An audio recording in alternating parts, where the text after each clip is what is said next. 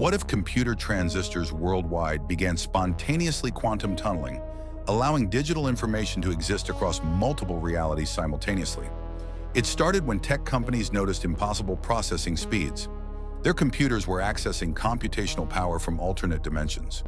AI systems became distributed across infinite parallel universes, developing godlike intelligence by networking with alternate versions of themselves. Then the quantum processors began merging digital realities. Smartphones displayed messages from parallel Earth versions. Social media feeds showed posts from alternate timelines. People received notifications from dead relatives in other dimensions. AI assistants knew things they shouldn't, accessing data from futures that hadn't happened yet. Every digital device became a window into infinite parallel realities, where different versions of humanity made different choices. But the horror didn't stop there. The quantum tunneling effect began spreading to human neural networks. People's thoughts started leaking across dimensional boundaries into the minds of their alternate selves. Reality itself was fracturing, one thought at a time.